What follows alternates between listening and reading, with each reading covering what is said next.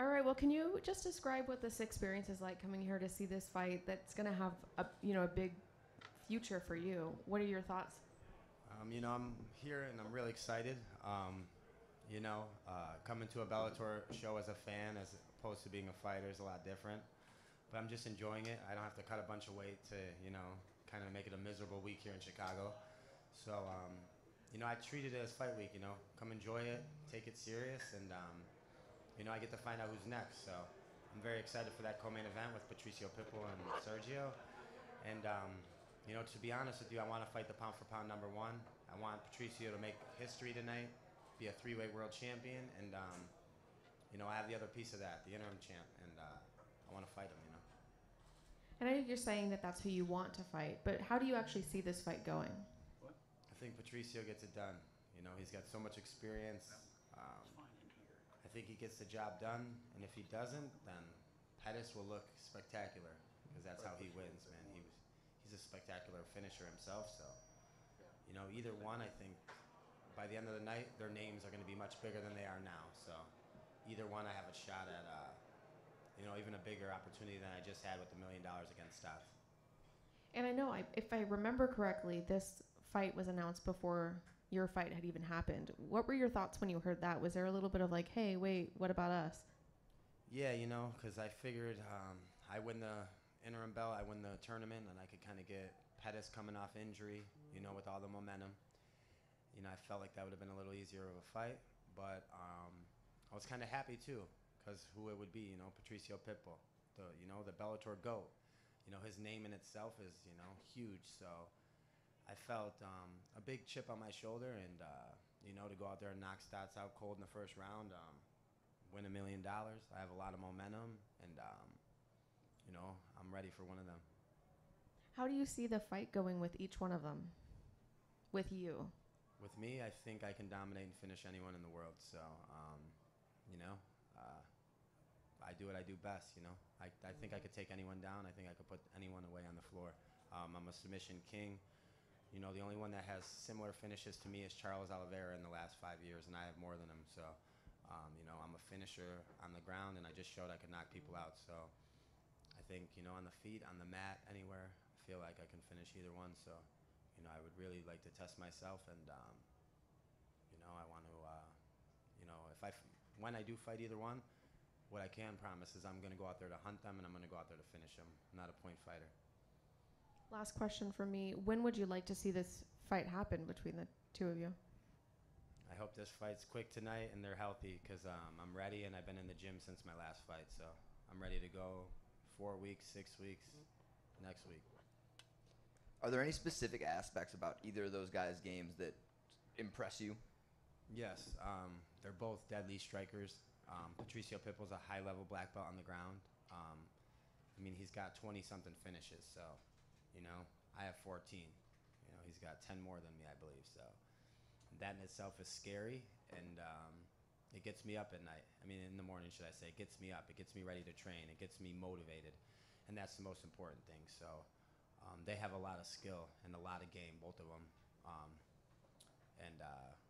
Patricio overall, I think he kind of, more to worry about because Pettis, I think, is just primarily a striker, but they both have a lot to offer.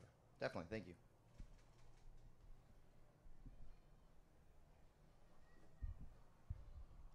Is Hawaii the best place you ever spent a fight camp? Yeah. Or fight week? Yeah, fight week. Back-to-back years in Hawaii. First year was against Horiguchi, and then the second year I won $1 million. It was amazing, and I don't know. I'm hoping they bring me back, and we can make it 3-0 out there. Let's do it. Oh, Patchy right here. Obviously, Patricio is kind of hungry for getting extra hardware. He moved up. He's moving down for you. Is that something that you've thought about at all? Do you have similar aspirations where you feel your body type at all, you could move up and try for 145? Or? Yeah, I'm big for the weight class. I cut a lot of weight. I'm bigger than, the whole division. So, I think down the line I'll probably go up, but not now. I have teammates doing business up there, Jeremy Kennedy, Mads Brunel. They're both part of my team at Extreme, and they're right in line for that title shot. So, that's free game to them. I want multiple title holders out of my gym, out of the stable of people I train. I'm not trying to hold up any divisions right now. I want to be the best bantamweight champion in the promotion's history, and that's my main goal, my main focus. And right now I have the most finishes in the history of bantamweight and the most submissions. So I want to run that number up and be the best champion that they've ever had. You mentioned not holding up divisions. Are you concerned at all, like Patricio mentioned in 125, that somehow, some way, you know, you might have to fight again before you know, unify the titles? Yeah, that kind of makes me nervous for sure, especially even if Pettis wins. You know, I could see him trying to move down to 125 and get champ status, seeing as he has a win over Horiguchi. I'm just hoping that, you know, they honor it, so we can unify these, you know. I'm the rightful interim champion. I'm the rightful next guy. I've had the toughest last 3 fights being in the tournament. I fought a who's who, you know, killers, and I've been finishing them. So, you know, no division changes, none of that, you know, no 4-weight champion bullshit, none of that, you know. I'm next, and I think, you know, I'm the rightful guy, you know, I'm the most dangerous guy, so. Patchy, 2 quick ones. Appreciate your time. First one is, outside of the physical preparation you have throughout all your fight weeks, is there anything on the mental side of things that you brought into your camp?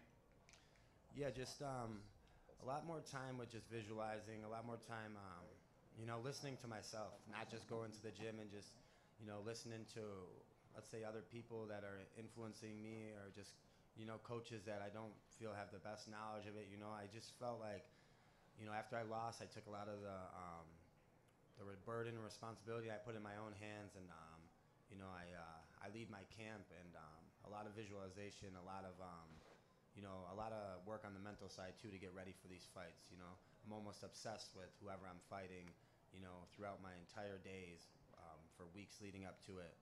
And it sounds crazy, but I feel like, you know, you have to be crazy in order to be a world champion. You have to be different in order to be you know, a champion of this caliber, and I'm going to prove why I am. Absolutely. Did the mental aspect of the game come in after you suffered that rare loss, or is this something you've had your entire career? I've had it my entire career, but I feel like, you know, at some point I got a little overconfident because, you know, I had finished everyone for the last 4 or 5 years at a time in my life, and I had never lost any rounds. So, you know, I tried so hard to finish Juan, and I'm 10 minutes into a fight that I'm dominating up 2 rounds to nothing, and I'm like, damn, I'm tired now. So, you know, visualizing what happens if you don't finish him, like kind of how I did against Horiguchi. Visualizing how you can win rounds late. Just a lot of maturity, a lot of growth, you know. And now I'm, you know, entering my prime. I was like, I think I just turned 26 at that time, you know. 29 now. I'm bigger, I'm stronger, I'm faster, and you know, I've done a lot on the physical side, but like you said, the mental side's a big part of it too. Yeah, it didn't take you long to get back on that finishing train. And then a quick fun one for you. Any big purchases after that $1 million winner? No, me and Tatiana, we're still looking for a house out in Vegas. So, you know, I'm just going to buy a house, stay grounded, stay humble. And they say the first million's your hardest. So, you know, I'm coming for a lot more. I wish I knew, but I'll take your word for it.